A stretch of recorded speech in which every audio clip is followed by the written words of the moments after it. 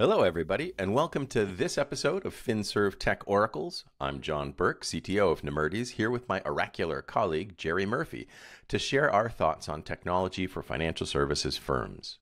For this episode, Jerry wanted to discuss the growth of AI agents and their expanding uses. Let's start, though, with what the current state of AI agents is and where you see them going, Jerry. Well, AI agents, artificial intelligence agents, they're pieces of software that attempt to sort of replicate, human behavior. Most notably, we see these in chat bots, where I'm sure many people have seen these in many different ways, where it's like, hey, I'm here to help you, open your checking account or open a trouble ticket with Comcast or something like that. And basically what they historically do is collect a bunch of basic information just so they can sort of triage what the issue is, and depending how you respond to the thing, then branches you into initially passing you on to a human being.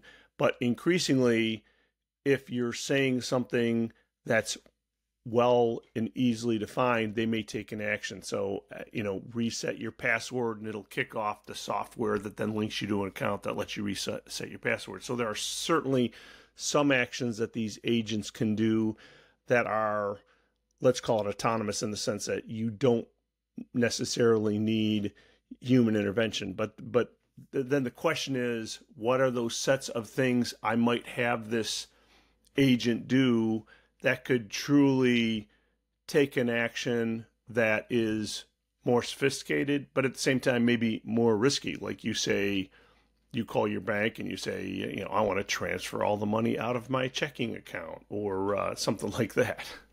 Or something that sounds like you calls your bank and says you want to move all your money out of your checking account. There you go. Even more to the point, sure. That leads us right into then the question of, where should financial services companies lean into these things, as they obviously have done with the chatbots, and where should they hold off? Yeah, so I think it is a great point to use computers to help scale things up, so that I don't either A, need to have as many people, or B, I can have my people doing higher level, more sophisticated things. And I think when we're in the area of assisting human beings as opposed to replacing human beings, we're probably in a good spot. So one of the areas I think is really good for AI expanding is analysis, right? So if I can look through a massive mound of data and I'm trying to spot a trend, like I'm trying to help a company figure out what products are selling, so I can figure out where I want to, expand my line, or what are some things maybe I need to get rid of. On financial services, analyze somebody's spending patterns and saying it looks like somebody's spending too much money here, or maybe they should be spending some money someplace else. That kind of analysis, I think, is a really great place, because one of the things that humans are not great at is munging through repetitive tons and tons of data and then remembering what the counts are on the 27 different variables that you're analyzing. Computers are really good at that thing. When it comes to taking an action that's going to risk your money, expose your privacy, things like that could cause a substantive change in, let me call it, your state. That's where I think we've got to really make sure we have humans in the loop. And that's not to say that we can't have autonomous, engines helping us with, here's 3 courses of action, this one looks the best. But I'm still really reluctant to let go of the reins and let the automation actually take some of those actions that would, in fact, transfer your money, cancel an account, or things that are actually going to change the state of things. So what do you recommend to financial services IT folks who are listening to us now? Well, I think certainly you want to embrace artificial intelligence and specifically generative AI.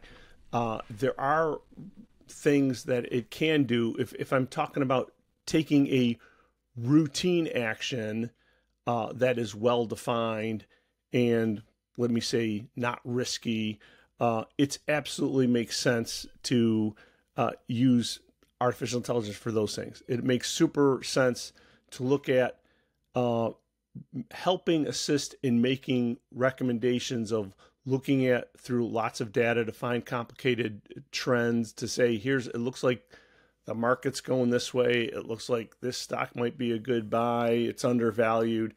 Those are great things to aid you in the analysis. I would stop at the, okay, then short this share, buy these shares, sell these shares, transfer this money.